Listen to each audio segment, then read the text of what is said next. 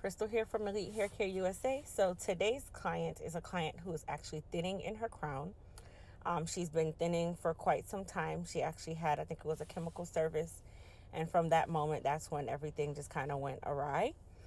So we are going to be using our Elite Masket to help shade those areas and to give her the illusion that she has a full crown area for her style. I mean, it's always best to give something that is going to help boost confidence. It's going to take away the staring from the eyes, that kind of thing. So our Elite Masket is our keratin fiber system.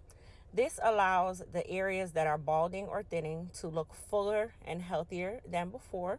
It is not a permanent mask. This is a semi-permanent mask, but it is perspiration resistant, water resistant, and is also long lasting if maintained.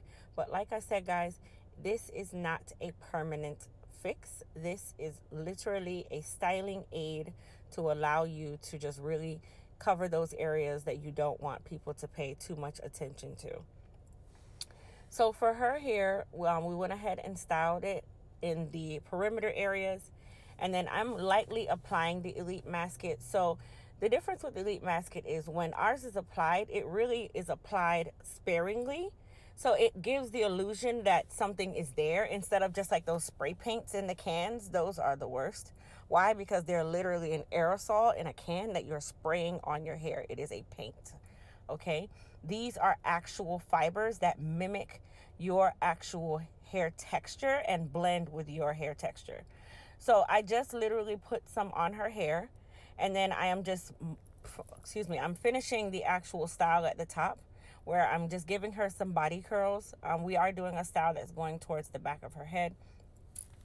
So really the purpose of this video is not more say for the style, but I wanted you guys to see how well we could mask that area lightly. I did that in less than a minute, and it really didn't take any sort of effort. We're just really sprinkling it on. It doesn't go on heavy, so you have control. You're able to build it the way you want.